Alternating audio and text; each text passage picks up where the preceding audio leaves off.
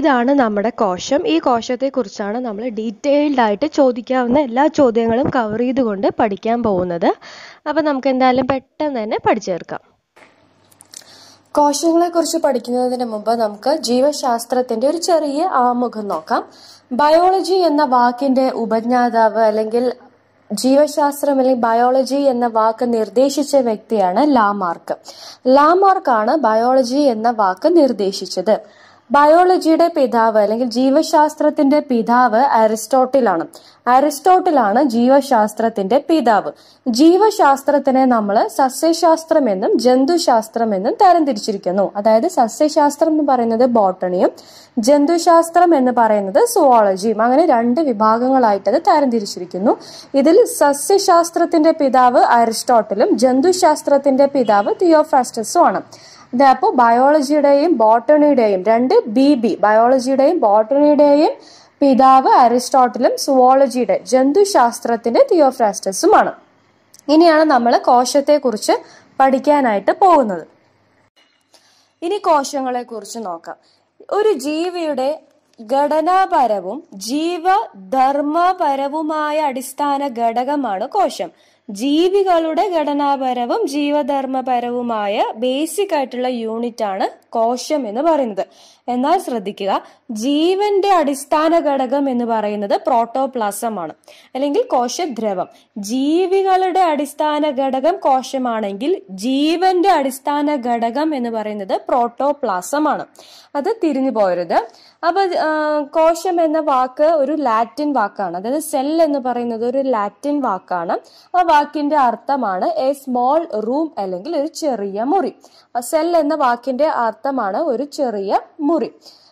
കോശങ്ങളെ കുറിച്ചുള്ള പഠനമാണ് സൈറ്റോളജി. കോശങ്ങളെ കുറിച്ചുള്ള പഠനമാണ് സൈറ്റോളജി. ഇത് കണ്ടുപിടിച്ചതും സൈറ്റോളജിയുടെ പിതാവ് എന്നറിയപ്പെടുന്നതും റോബർട്ട് ഹുക്കാണ്. 1665 അദ്ദേഹം ഒരു മൈക്രോഗ്രാഫിയ എന്ന ബുക്കിലാണ് ഇതിനെക്കുറിച്ച് ആദ്യമായി പ്രസിദ്ധീകരിച്ചത്. അപ്പൊ റോബർട്ട് ഹുക്കിന്റെ മൈക്രോഗ്രാഫിയ എന്ന പുസ്തകത്തിലാണ് സെല്ലുകളെ കുറിച്ച് ആദ്യം പരാമർശിച്ചതും സൈറ്റോളജിയുടെ പിതാവും കോശം കണ്ടുപിടിച്ചതുമായ വ്യക്തിയാണ് റോബർട്ട് ഹുക്ക്. ഇനി കോശ സിദ്ധാന്തം അല്ലെങ്കിൽ സെൽ തിയറി ഇത് കണ്ടുപിടിച്ച അല്ലെങ്കിൽ ഇത് ആവിഷ്കരിച്ച വ്യക്തികളാണ് ജേക്കബ് ഷ്ലീഡനും തിയോഡർ ഷ്വാനും. ജേക്കബ് ഷ്ലീഡനും തിയോഡർ ഷ്വാനുമാണ് കോശ സിദ്ധാന്തം ആവിഷ്കരിച്ച വ്യക്തികൾ. എന്നാൽ ഇത് കുറച്ചു കാലത്തിന് ശേഷം പരിഷ്കരിക്കപ്പെടുകയും ചെയ്തു. അത് പരിഷ്കരിച്ച വ്യക്തിയാണ് റുഡോൾഫ് വിർഷോ. കോശ സിദ്ധാന്തം പരിഷ്കരിച്ച വ്യക്തിയാണ് റുഡോൾഫ് വിർഷോ. അദ്ദേഹം പറഞ്ഞത് എന്താന്ന് വെച്ച് കഴിഞ്ഞാൽ, മുമ്പ് നിലനിന്നിരുന്ന കോശങ്ങളിൽ നിന്നും മാത്രമേ പുതിയ കോശങ്ങൾ ഉണ്ടാകുന്നുള്ളൂ എന്ന് പ്രസ്താവിച്ചതോ. അങ്ങനെ പരിഷ്കരിച്ച വ്യക്തിയാണ് റുഡോൾഫ് വിർഷോ. ജേക്കബ് സ്ലീഡനും തിയോഡർ ഷ്വാനും കൂടെ കോശ സിദ്ധാന്തം ആവിഷ്കരിച്ചു. റുഡോൾഫ് വിർഷോ അതിനെ പരിഷ്കരിച്ചു.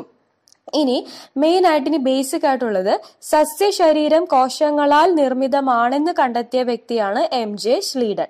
സസ്യശരീരം കോശങ്ങളാൽ, അപ്പൊ ആ സസ്യം ഷ്ലീഡൻ ആ ഒരു കണക്ട് ചെയ്താൽ മതി അല്ലെ, സസ്യം ഷ്ലീഡൻ.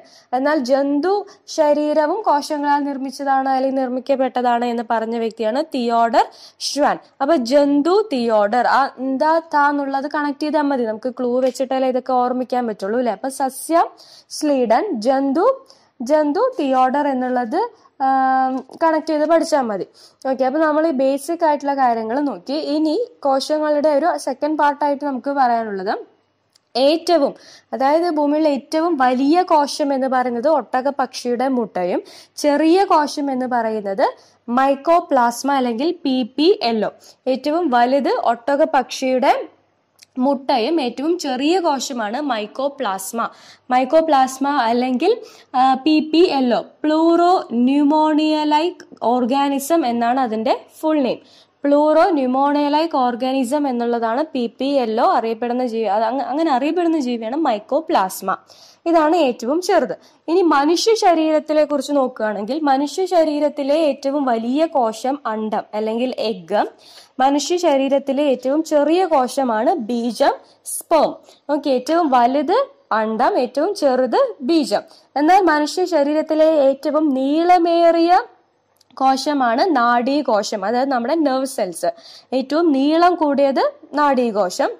ഏറ്റവും കൂടുതൽ കാണപ്പെടുന്ന കോശം ഏതാണെന്ന് ചോദിച്ചു കഴിഞ്ഞാൽ അത് RBC ആണ്. അരുണ രക്താണുക്കൾ അല്ലെങ്കിൽ റെഡ് ബ്ലഡ് സെൽസ് ആണ് അരുണ രക്താണുക്കൾ. എന്നാൽ ഏറ്റവും കൂടുതൽ ഈ ബ്ലഡ് സെൽസിൽ തന്നെ, ഈ രക്താണുക്കളിൽ തന്നെ ഏറ്റവും ആയുസ് കൂടുതലുള്ളത് അരുണ രക്താണുക്കൾക്ക് തന്നെയാണ്. 120 ദിവസത്തോളം ആയുസുണ്ട്. എന്നാൽ മനുഷ്യ ശരീരത്തിലെ ആയുസ് ഏറ്റവും കൂടുതൽ ആയുസുള്ള കോശം ചോദിച്ചു കഴിഞ്ഞാൽ അത് നാഡീകോശമാണ്. ഒരു 100 വർഷത്തോളം ആയുസ് ഉണ്ടെന്നാണ് ഏകദേശം പറയുന്നത്. അപ്പൊ ഏറ്റവും കൂടുതൽ ആയുസുള്ള കോശം ചോദിച്ചാൽ നാഡീകോശവും, ഏറ്റവും കൂടുതൽ ആയുസുള്ള രക്തകോശം ചോദിച്ചാൽ അത് അരുണ രക്ത. ഇപ്പൊ കോശങ്ങളെ നമുക്ക് ഫാഗോസൈറ്റുകൾ, അത് കോശങ്ങളിലെ ഒരു ടൈപ്പ് ആണെന്ന് നമുക്ക് പറയാം, ഫാഗോസൈറ്റ്സ്.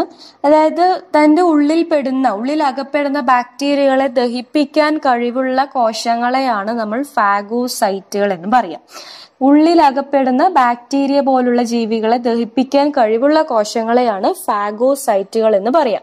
ഈ ഫാഗോസൈറ്റോസിസ് എന്നും പീനോസൈറ്റോസിസ് എന്നും 2 പ്രോസസ്സുകളുണ്ട്. ഈ ഫാഗോസൈറ്റോസിസ് എന്ന് പറയുന്നതാണ് സെൽ ഈറ്റിങ്ങും, സെൽ ഡ്രിങ്കിങ്ങിനെയാണ് പീനോസൈറ്റോസിസ് എന്ന് പറയുന്നത്. ജസ്റ്റ് ഒന്ന് നോക്കിയാൽ മതി. സെൽ ഈറ്റിംഗ് എന്ന് പറയുന്നത് ഫാഗോസൈറ്റോസിസും, സെൽ ഡ്രിങ്കിങ് എന്ന അർത്ഥം വരുന്നതാണ് പീനോസൈറ്റോസിസ് എന്ന് പറയുന്ന പ്രോസസ്സുകൾ. ഇനി സസ്യകോശത്തിന്റെയും ജന്തുകോശത്തിന്റെയും തമ്മിലുള്ള ചെറിയൊരു ഡിഫറൻസ് ആണ്. അതായത് നമ്മുടെ ജന്തുകോശത്തിന്റെ ഔട്ടർ മോസ്റ്റ് ലെയർ, ഏറ്റവും പുറമെ കാണപ്പെടുന്ന ലെയർ എന്ന് പറയുന്നത് സെൽ മെംബ്രെയിൻ ആണ്.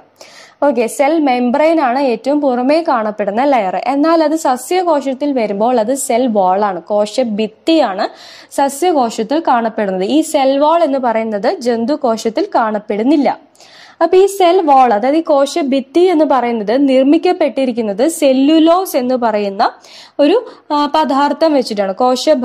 ഭിത്തി നിർമ്മിക്കപ്പെട്ടിരിക്കുന്ന പദാർത്ഥമാണ് സെല്ലുലോസ്. ഈ സെല്ലുലോസിൽ അടങ്ങിയിട്ടുള്ള മൂലകങ്ങളാണ്, അല്ലെങ്കിൽ ഈ സെൽ ഭിത്തിയിൽ, ഈ സെൽ വാളിൽ, കോശഭിത്തിയിൽ അടങ്ങിയിരിക്കുന്ന മൂലകങ്ങളാണ് കാൽഷ്യവും മഗ്നീഷ്യവും. കാൽഷ്യവും മഗ്നീഷ്യവും ഈ സെൽ വാളിൽ അടങ്ങിയിരിക്കുന്ന മൂലകങ്ങളാണ്. അപ്പൊ വെറുതെ ഒരുപാട് കൺഫ്യൂസ്ഡ് ഒന്നുമില്ല. സസ്യകോശത്തിന്റെ ഔട്ടർ മോസ്റ്റ് ലെയർ ആണ് സെൽ വാൾ. ജന്തുകോശം എന്ന് പറയുമ്പോൾ അത് സെൽ മെംബ്രെയിൻ ആണ്. ഈ സെൽ വാൾ നിർമ്മിക്കപ്പെട്ടിരിക്കുന്നത് സെല്ലുലോസ് കൊണ്ടാണ്. ഈ സെൽ വാളിൽ കാണപ്പെടുന്ന മൂലകങ്ങളാണ് കാൽഷ്യവും മഗ്നീഷ്യവും. അപ്പൊ അതോടുകൂടി നമ്മുടെ ബേസിക് ആയിട്ടുള്ള കാര്യങ്ങൾ കഴിഞ്ഞു. ഇനി നമ്മൾ അതായത് കോശത്തിന്റെ ഓരോ ഭാഗമായിട്ട്, ഭാഗം എന്ന് പറയുമ്പോൾ അതിൽ കാണപ്പെടുന്ന ഓരോ കോമ്പോണൻസ്, അതിന്റെ ഉള്ളിൽ ഒരുപാട് കാര്യങ്ങളുണ്ട് അല്ലെ. നമ്മൾ ആദ്യത്തെ പിക്ചറിൽ തന്നെ നോക്കുമ്പോൾ തന്നെ നമ്മൾ കണ്ടു ഒരുപാട് കാര്യങ്ങളുണ്ട്. അപ്പൊ അതിനെ നമ്മൾ ഓർഗനൈസ്ഡ് ആയിട്ട് ഓരോ പാർട്ടായിട്ട് പഠിക്കാം. എല്ലാം കൂടി ഇങ്ങനെ ഒരുമിച്ച് അവിടെ ഇവിടെ ആയിട്ട് പഠിക്കാതെ ഓരോ പാർട്ടായിട്ട് പഠിക്കാം. ആദ്യമാണ് ന്യൂക്ലിയസ്. ആദ്യത്തെ കോമ്പോണന്റ് എന്ന് പറയുന്നത് ന്യൂക്ലിയസ് അല്ലെങ്കിൽ കോശമർമ്മം ആണ് പഠിക്കാൻ പോകുന്നത്. അപ്പൊ നമുക്ക് അതിൽ വെറും 4 പോയിന്റ് ആണുള്ളത്. ന്യൂക്ലിയസ് കണ്ടുപിടിച്ചത് റോബർട്ട് ഹുക്കാണ് സെല്ല് കണ്ടുപിടിച്ചത്. റോബർട്ട് ബ്രൗൺ ആണ് ന്യൂക്ലിയസ് കണ്ടുപിടിച്ചത്. നിയന്ത്രണ കേന്ദ്രം എന്നും, അതായത് ഒരു കോശത്തിന്റെ നിയന്ത്രണ കേന്ദ്രം എന്നും കോശ മസ്തിഷ്കം എന്നറിയപ്പെടുന്ന ഭാഗമാണ് ഈ ന്യൂക്ലിയസ് എന്ന് പറയുന്നത്. നമ്മൾ കമ്പ്യൂട്ടറിന്റെ ബ്രെയിൻ എന്ന് പറയുന്നത് CPU ആണെന്ന് പഠിക്കില്ലേ, അതുപോലെയാണ് കോശത്തിന്റെ ബ്രെയിൻ എന്ന് പറയുന്നത്, നിയന്ത്രണ കേന്ദ്രം എന്ന് പറയുന്നത് ന്യൂക്ലിയസ് ആണ്. ഇനി ഈ ന്യൂക്ലിയസിന്റെ ഉള്ളിൽ കാണപ്പെടുന്ന ഈ വലകണ്ണികൾ പോലെയുള്ള ഒരു ശൃംഖലയാണ് നമ്മൾ ക്രൊമാറ്റിൻ റെറ്റിക്കുലം എന്ന് പറയുന്നത്. ഓക്കെ, ക്രൊമാറ്റിൻ റെറ്റിക്കുലം പേരുകൾ ആദ്യം കേൾക്കുമ്പോൾ നിങ്ങൾക്ക് കുറച്ച് പ്രയാസമായിട്ട് തോന്നും, പക്ഷെ സിമ്പിൾ ആണ്. അപ്പൊ ക്രൊമാറ്റിൻ റെറ്റിക്കുലം എന്ന് പറയുന്നത് ഈ ന്യൂക്ലിയസിന്റെ ഉള്ളിൽ കാണപ്പെടുന്ന വലകണ്ണികൾ പോലുള്ള ശൃംഖലയാണ് പറയുന്നത്. ഈ ന്യൂക്ലിയസിന്റെ ബേസിൽ നമ്മൾ ഈ സെല്ലുകളെ 2 രീതിയിൽ തരംതിരിക്കാൻ പറ്റും. പ്രോകാരിയോട്ടുകൾ എന്നും യൂകാരിയോട്ടുകൾ എന്നും നമ്മൾ കോശത്തെ ന്യൂക്ലിയസിന്റെ പ്രസൻസ് അനുസരിച്ച്, കോശമർമ്മത്തിന്റെ സാന്നിധ്യം അനുസരിച്ച് എന്ത് ചെയ്യുന്നു, വേർതിരിക്കുന്നു. ന്യൂക്ലിയസ് ഇല്ലാത്തവയാണ് പ്രോകാരിയോട്ടുകൾ എന്ന് പറയുന്നത്.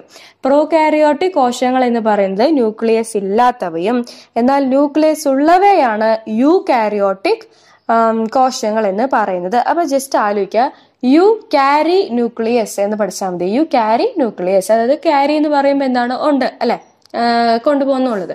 യു ക്യാരി ന്യൂക്ലിയസ് ഉള്ളവ യൂകാരിയോട്ടിക്, മറ്റേതപ്പം എന്തായിരിക്കും, ഉണ്ടാവില്ല. Nucleus ഇല്ലാത്തവയാണ് prokaryotic. അപ്പൊ ന്യൂക്ലിയസിനെ കുറിച്ച് നമുക്ക് ഇത്രയേ ഉള്ളൂ. ഇനി അടുത്ത ഭാഗമാണ് മൈറ്റോകോൺട്രിയ എന്ന് പറയുന്നത്. മലയാളത്തിൽ മൈറ്റോകോൺട്രിയ തന്നെയാണ്, പ്രത്യേകിച്ച് വേറൊരു പേര് ഇതിന് ഇല്ല. മൈറ്റോകോൺട്രിയയെ കുറിച്ച് നോക്കാം. മൈറ്റോകോൺഡ്രിയ എന്ന് പറയുന്നത് ഒരു കോശത്തിന്റെ പവർ ഹൗസ് എന്നും കെമിക്കൽ ഫാക്ടറി എന്നും അറിയപ്പെടുന്നു. Power house of the cell and chemical factory of the cell is called mitochondria. Okay, കോശത്തിന്റെ പവർ ഹൗസ് എന്നും കോശത്തിന്റെ കെമിക്കൽ ഫാക്ടറി എന്നും ആരറിയപ്പെടുന്നു? മൈറ്റോകോൺഡ്രിയ അറിയപ്പെടുന്നു. ഈ മൈറ്റോകോൺഡ്രിയ എന്താ ചെയ്യുന്നത് നമുക്ക് അറിയണ്ടേ? അതായത് നമ്മൾ ശ്വസിക്കുന്ന ഓക്സിജനെയും പോഷക ഘടകങ്ങൾ ശ്വസിക്കുന്നില്ല, ഈ പോഷക ഘടകങ്ങളെല്ലാം നമ്മുടെ ശരീരത്തിലുണ്ടാവും അല്ലെ.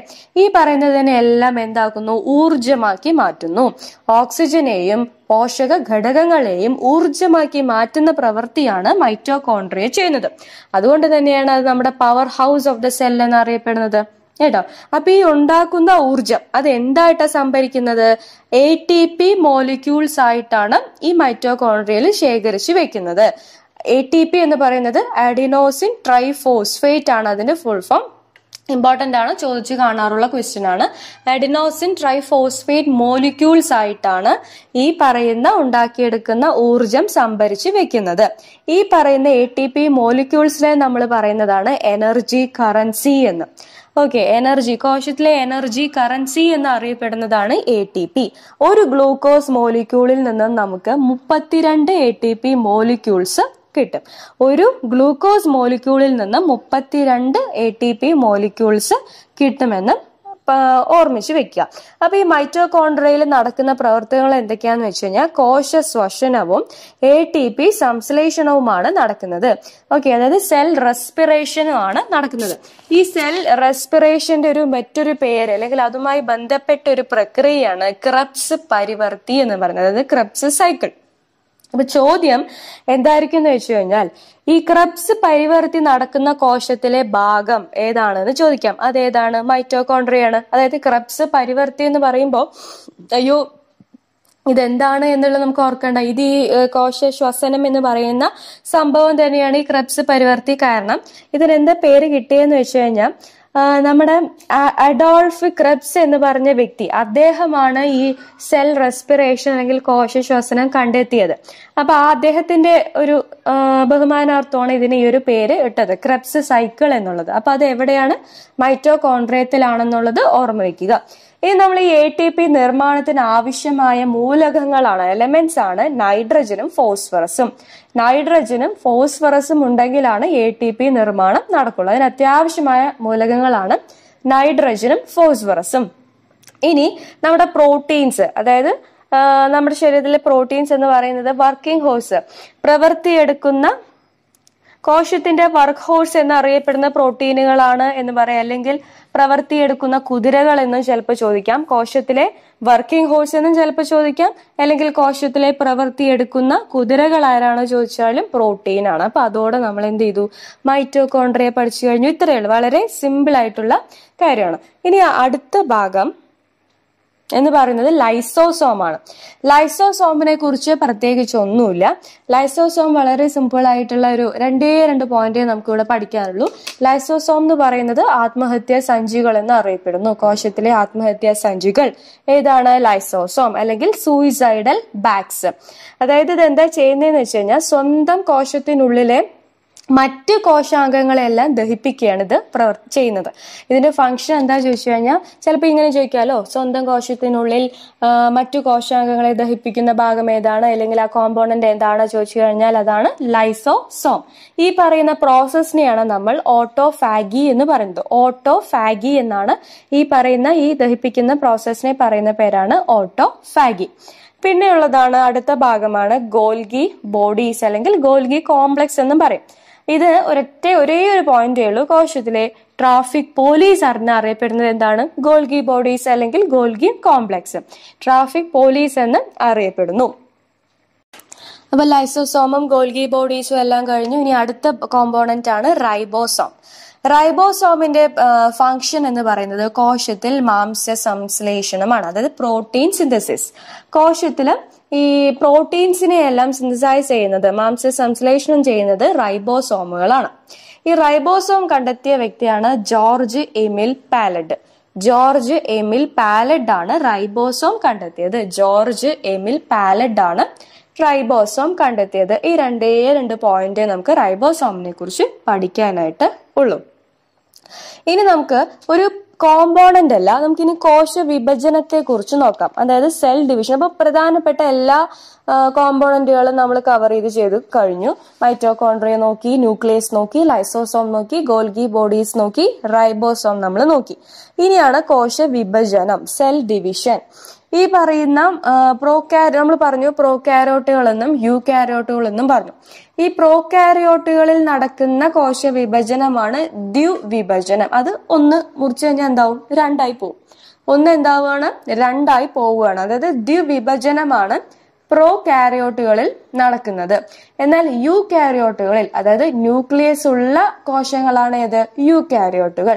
അതിൽ നടക്കുന്ന സെൽ ഡിവിഷൻ എന്ന് പറയുന്നത് രണ്ട് തരമുണ്ട്.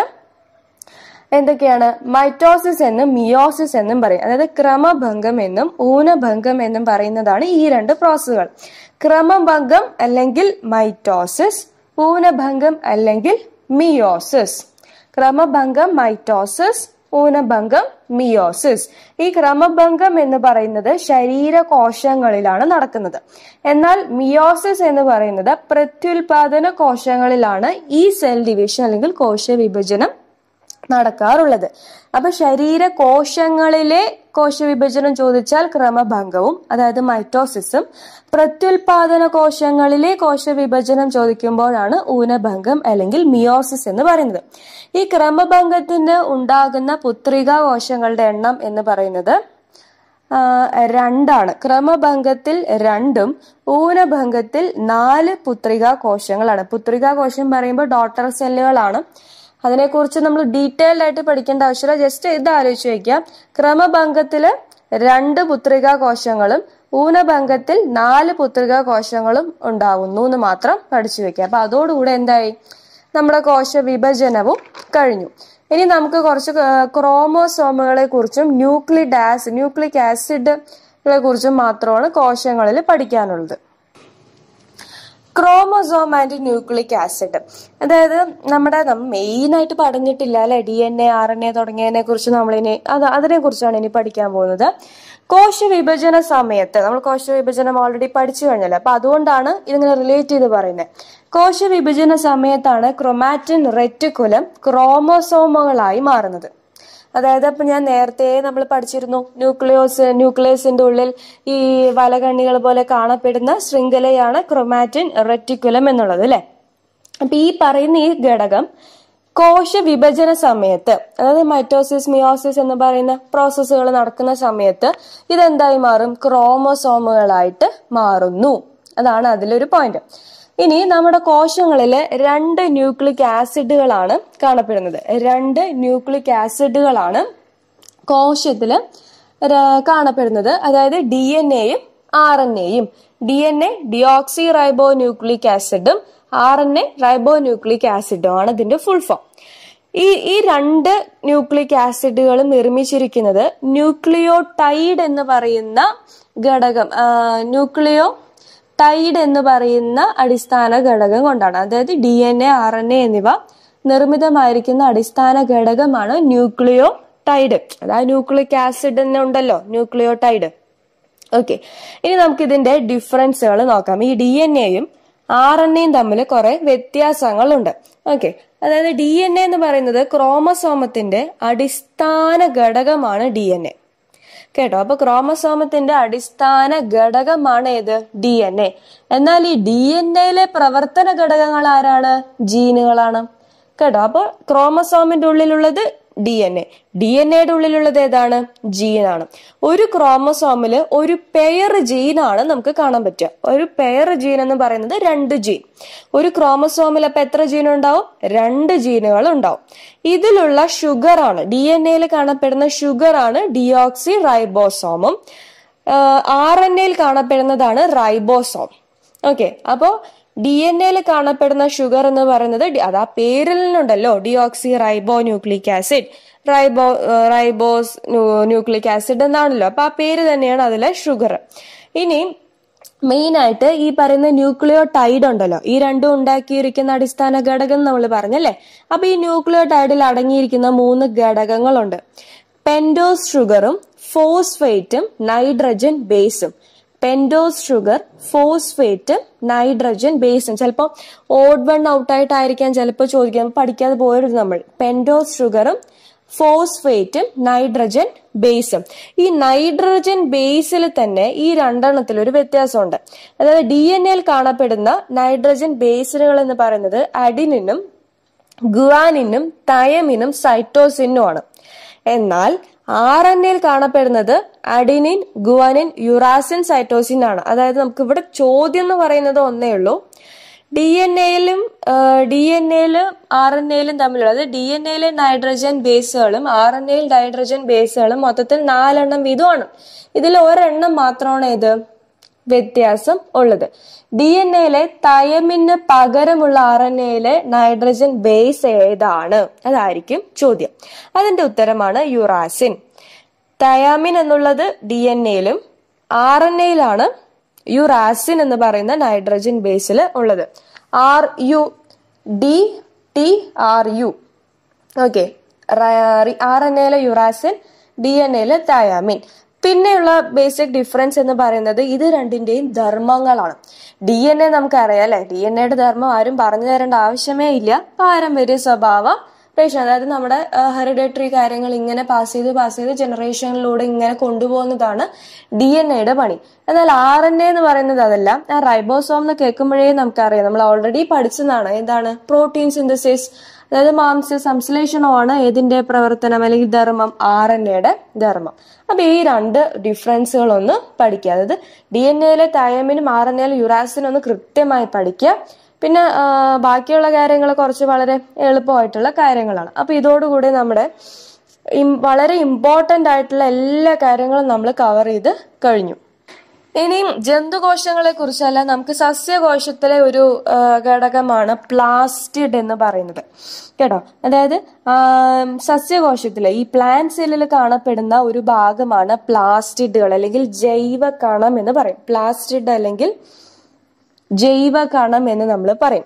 ഇതിന്റെ പ്രത്യേകത അല്ലെങ്കിൽ ഇതിന്റെ ഫങ്ഷൻ എന്താണെന്ന് പറഞ്ഞു കഴിഞ്ഞാൽ ആഹാര നിർമ്മാണവും സംഭരണവും. അതായത് ഇപ്പോ നമുക്കറിയാം, നമ്മൾ കുഞ്ഞുനാളിൽ പഠിച്ചതാണ്, ഈ പ്ലാന്റ് സെല്ലുകളിലാണ് അവര് തന്നെയാണ് അവരുടെ എന്താ പറയാ ഈ സെല്ലിലാണ് അവര് ഭക്ഷണം ഉണ്ടാക്കുന്നതും സംഭരിക്കുന്നതും എല്ലാം എന്താണ് ഈ പറയുന്ന ഇലകളിലൊക്കെയാണ് അല്ലെ. അപ്പോ ഈ പറയുന്ന ഭാഗം, അതായത് ആഹാര നിർമ്മാണവും സംഭരണവും നടക്കുന്ന സസ്യങ്ങളിലെ ഭാഗമാണ് ഈ പ്ലാസ്റ്റിഡ് എന്ന് പറയുന്നത്. ഈ പ്ലാസ്റ്റിഡ് 3 തരത്തിലുണ്ട്. അതായത് നിറമില്ലാത്തതുണ്ട്, വിവിധ നിറങ്ങൾ ഉള്ളതുണ്ട്, ഹരിതവർണം അതായത് പച്ച കളറിലും ഉണ്ട്. അപ്പൊ നിറമില്ലാത്തതിനെ നമ്മൾ ലൂക്കോപ്ലാസ്റ്റ് എന്നും വിവിധ നിറങ്ങൾ അടങ്ങിയതിനെ ക്രോമോപ്ലാസ്റ്റ് എന്നും ഹരിതവർണം അതായത് പച്ച കളറിലുള്ളതിനെ ക്ലോറോപ്ലാസ്റ്റ് എന്നുമാണ് പറയാം. അപ്പൊ നിറമില്ലാത്തതിനെ ലൂക്കോപ്ലാസ്റ്റ് എന്നും വിവിധ നിറങ്ങൾ അടങ്ങിയ പ്ലാസ്റ്റിഡിനെ ക്രോമോപ്ലാസ്റ്റ് എന്നും ഹരിതവർണത്തിനെ ക്ലോറോപ്ലാസ്റ്റ് എന്നും പറയും. ഈ പ്രകാശ സംശ്ലേഷണമില്ലേ, അതായത് നമ്മുടെ ഫോട്ടോസിന്തസിസ്, അതിന്റെ പ്രധാന കേന്ദ്രമാണ് ഈ ക്ലോറോപ്ലാസ്റ്റ് എന്ന് പറയുന്നത്.